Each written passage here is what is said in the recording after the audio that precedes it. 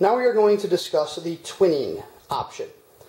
What this does is it allows my desk phone to ring at the same time as my cell phone when a call comes in.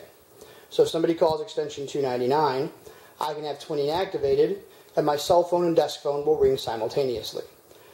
This does require the feature to be activated for the phone as well as specific types of phone lines to connect to. It will not work on plain old telephone or POTS service.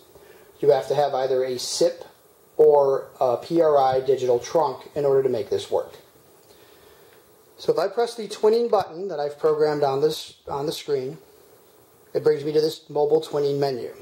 I can toggle whether or not the feature is off and on, and I see the destination that it's going to call. In this case, it hasn't been set yet.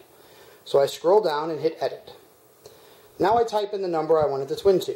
Remember, if you have to dial a 9 or an 8 to get an outside line, you make sure that's in there. So I typed in the number I want it to twin to, and I hit select. So now when twinning is on, this phone number will ring simultaneously. I hit save, and you see that the twinning button is active. So if I were to call 299, the phone number that I've set to twin will ring simultaneously. If the call is not answered in the no answer timeout, which by default is 15 seconds, the call will come back here to the desk phone's voicemail, not to the cell phone.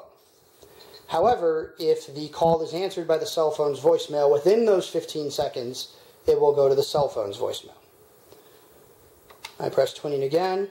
The feature is deactivated. Now if I call 299, only this phone will ring.